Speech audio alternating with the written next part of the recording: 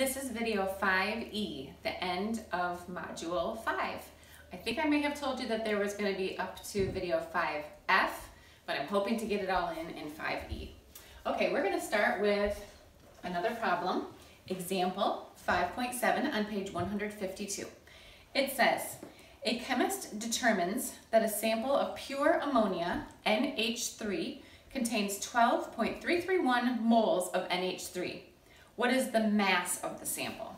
Okay, so we want to find, this is example 5.7, and we are looking for the mass of NH3 in this sample.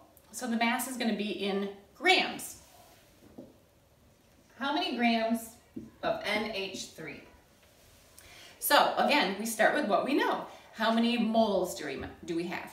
Remember, moles tells us how many actual molecules of NH3 are present. And the problem tells us that we have 12.331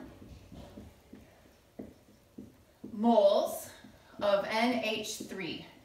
Okay, we want to use the factor label method to get to grams. So grams is going to go on the top, moles is going to go on the bottom, so that our answer ends up in grams, because the two moles will cancel out. So, do we have a relationship? Do we know how many grams are in how many moles of NH3? Let's see, we do. There's a place we can look that tells us how much 1 mole weighs. Do you remember how to find that? It is the molecular mass of NH3. So if we look at, here, let's write that down. The molecular mass of NH3 is going to tell us how much 1 mole weighs. Okay, looking at the periodic table, we need to look at nitrogen. The periodic table tells us that in 1 mole of nitrogen, it's going to weigh 14.0 grams. So we've got nitrogen at 14.0 grams plus 3 hydrogens. How much does a mole of hydrogen weigh? A mole of hydrogen weighs 1.01 grams. So plus 3 times 1.01 grams. Okay, so if we multiplied that and added it together, we would get 17.0 grams of NH3. Okay, so 1 mole, this equals 17.0 grams of NH3 equals 1 mole of NH3. That's how much a mole weighs, okay? Going back to where I figured out the molecular mass, we have 3 significant figures here. 3 is an exact integer. We're just talking about how many hydrogen molecules there were, so that doesn't figure into significant figures.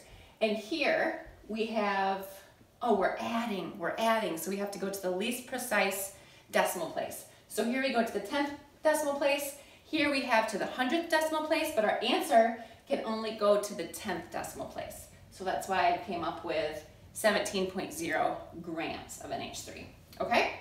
So here we figured out the relationship, so now we need to plug that into the factor label method that we had set up above. So we now know that 1 mole of NH3 is equal to, thank you to the periodic table, 17.0 grams of NH3. Okay, the moles are going to cancel out. We're going to put that into our calculators. 12.331 times 17.0 equals 210 grams of NH3. Now let's check significant figures. Okay, significant figures, we have 5 here, but we only have 3 here. So our answer can have and must have 3 significant figures. This answer only has 2 significant figures, but if we rewrite it in scientific notation, 2.10 times 10 to the second, then it has 1, 2, 3 significant figures, okay? Grams of NH3. And And that is how we come up with that answer. So that's example 5.7.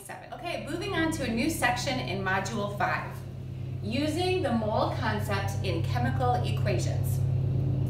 A chemical equation is basically a recipe. It's telling us what reactants need to be present in order to produce what products. Okay, so take this chemical equation for example. CH4 plus 2O2 yields CO2 and 2H2O, which you guys should recognize as a complete combustion reaction. What this tells us is if we're looking at the coefficients out front, we're going to be talking about the coefficients now for a minute, okay? Let me use my red marker. The coefficients out front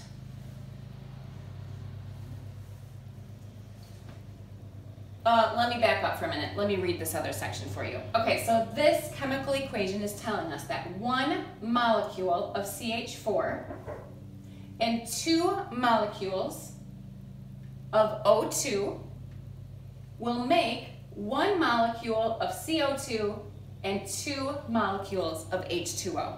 Okay, so we're focusing in on the coefficients and what exactly those tell us.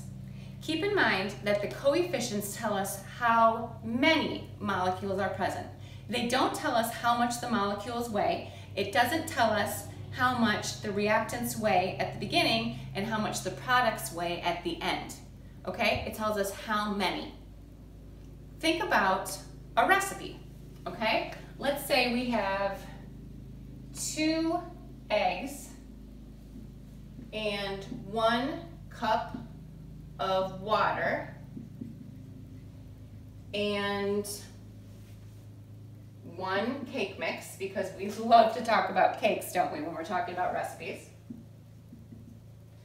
We could say yield 1 cake. Okay, so the coefficients out front of this recipe tell us how many are present. We need 2 eggs. Doesn't tell us how much the eggs weigh, tells us how many eggs.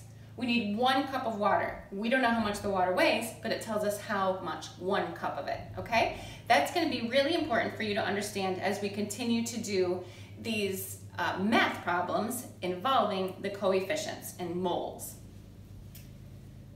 Okay, jumping down to the next section of notes. The coefficients tell us how many molecules of each substance. So just to reiterate, how many, not how much they weigh. So we can use these coefficients as proportions, okay? If we wanted to double a recipe, we would know that we needed to double each of the coefficients. If I wanted to end up with 2 cakes, what I did here was I multiplied the coefficient out front by 2. Then I would also have to multiply the coefficient out front of my reactants by 2, right? So if I wanted 2 cakes, I would need 4 eggs, I would need 2 cups of water, I would need 2 cake mixes. Okay, if I wanted to make a dozen cakes, 12 cakes, I would multiply this coefficient times 12, this coefficient times 12, this coefficient times 12, this coefficient times 12. You're getting the picture, aren't you? I know you are. So then, if we make it big enough to talk about atoms and molecules, what if we wanted to 6.02 times 10 to the 23rd the recipe, right? What if we wanted a whole mole of cakes? We would say this times 6.02 times 10 to the 23rd, this times that big long number, each coefficient times that big number to make a mole of it, okay? The coefficients tell us how many molecules of each substance. Now, if we also think of these as a proportion, as we've been talking about, the coefficients tell us the proportions that things are needed. Let me add this. The coefficients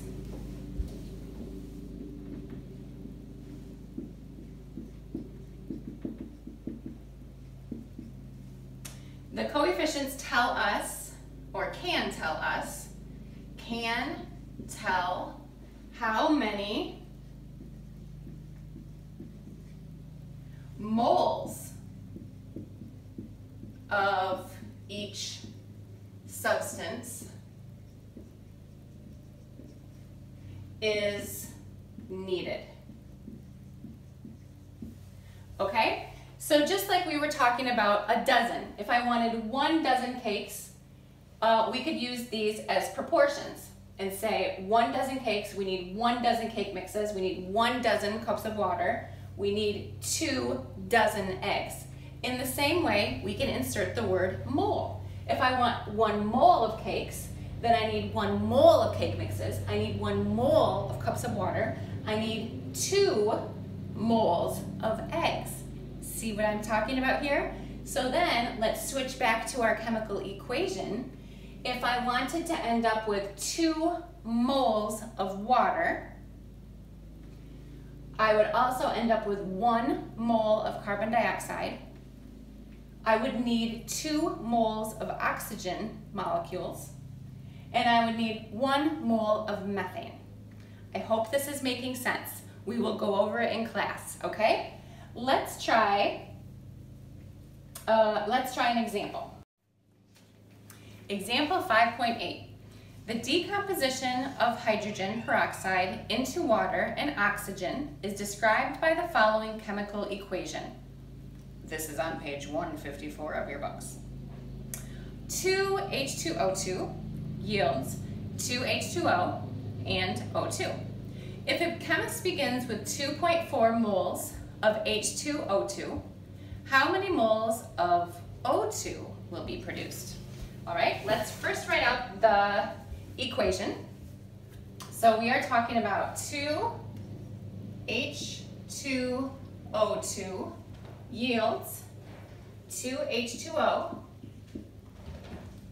and O2. Now what I was trying to express before is that the coefficients out front can tell you how many molecules, or it could tell you how many moles, because it's just kind of a proportion, right? So 2 moles of H2O2 is going to produce 2 moles of water and 1 mole of oxygen. The question is, or what we're looking for, is how many moles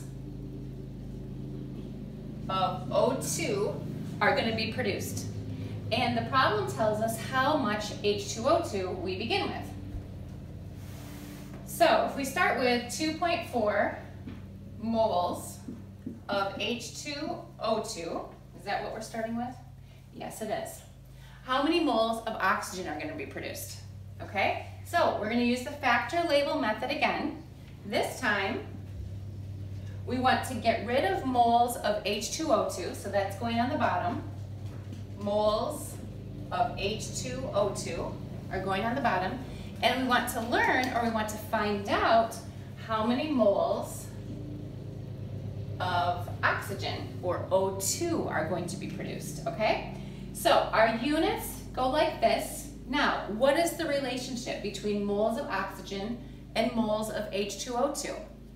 Based on this recipe, we can see from the coefficients that for every 2 moles of H2O2, 1 mole of O2 is produced. See how you use that proportion? Okay, so if you multiply that out or divide it, the units cancel out. 2.4 essentially divided by 2 equals 1.2 moles of O2 produced. And that is your answer. I hope you get it. I hope you understand. We are going to do more examples of this in class on Thursday.